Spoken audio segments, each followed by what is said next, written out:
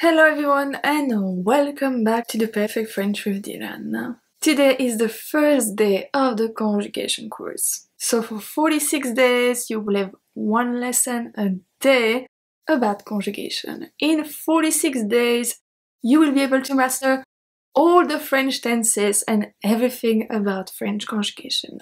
It is very exciting, but we do have a lot of work to do. Today we are only going to review the essential for conjugation to understand all the next videos. So we are going to talk about group of verbs, how to study them, the pronoun, and everything like that.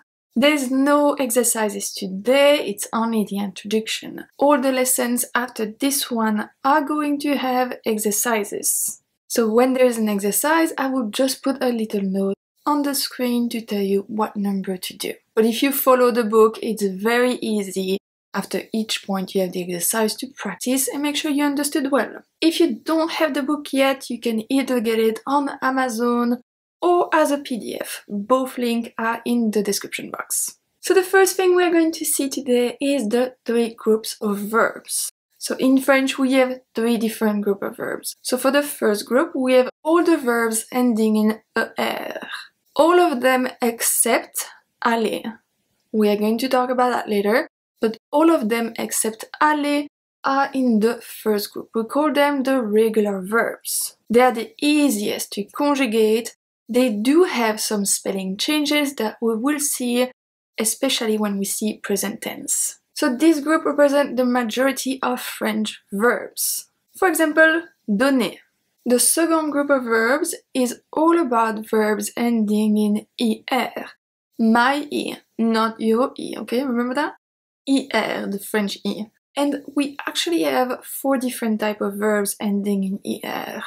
But the second group is the group with the most of them. The 3 other ones are irregular, which brings me to the third group. The third group is all about irregular verbs. And of course, they are the most used in French language.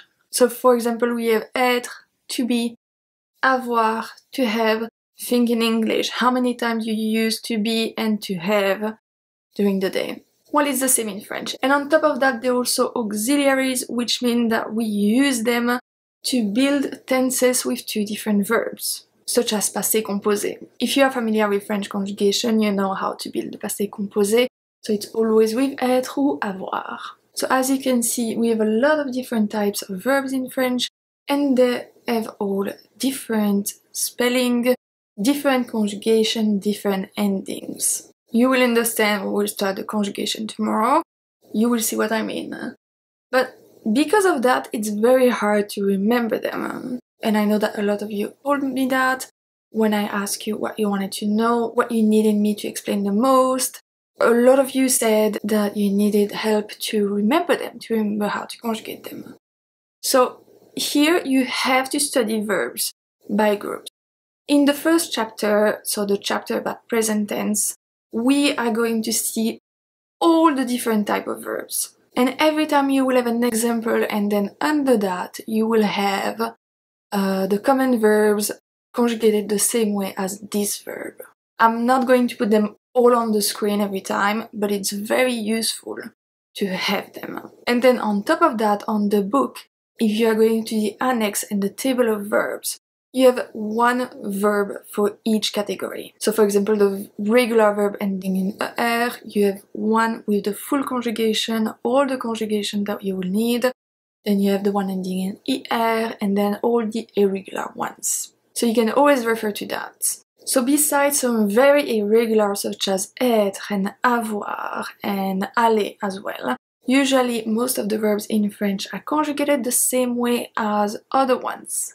So always remember them like that. So usually when you see a verb, you will find this verb, the main verb, in other verbs. It's the case for prendre, for example.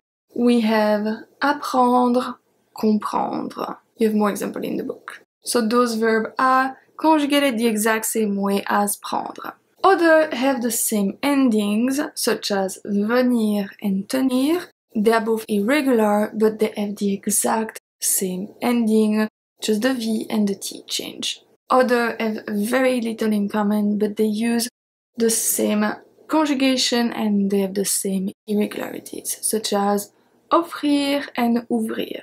So always study by group of verbs and by similar verbs. Of course, since we are talking about conjugation, we are going to see the pronoun in every single lesson. We call them the French subject pronouns. I'm not going to review them every time, so here they are.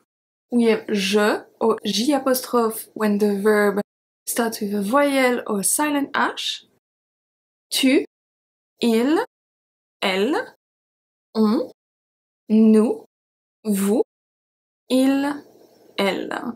So as you can see, we have tu and vous, and they both have the meaning you in English. So tu in French is the informal way to address someone. So you use that with your friend, your family, anybody that you know very well. Vous can be used for one person or for a few persons.